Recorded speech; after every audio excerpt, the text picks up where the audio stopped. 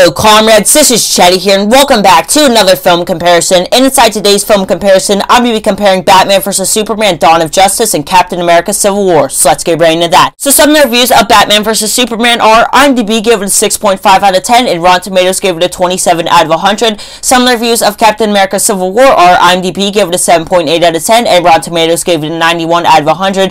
The director of Batman vs. Superman is Zack Snyder and the director of Captain America Civil War is Joe and Anthony Russo. The budget of Batman vs. Superman was $250 to $300 million, and in box office made $873.6 million. The budget of Captain America Civil War was $250 million, and in box office made $1.153 billion. Batman vs. Superman shows Batman as he embarks on a personal vendetta to end Superman's reign on Earth. Captain America Civil War follows Captain America, who believes superheroes should remain free to defend humanity without government interference. Iron Man disagrees and supports the oversight. The new status quo deeply divides the Avengers, and it's very clear that Captain America Civil War is more well received by critics and audiences, but personally I think BVS is way better than Captain America Civil War. I think it has a better cast, better action, better characters, and I just think as a whole, Batman vs. Superman Dawn of Justice is better than Captain America Civil War.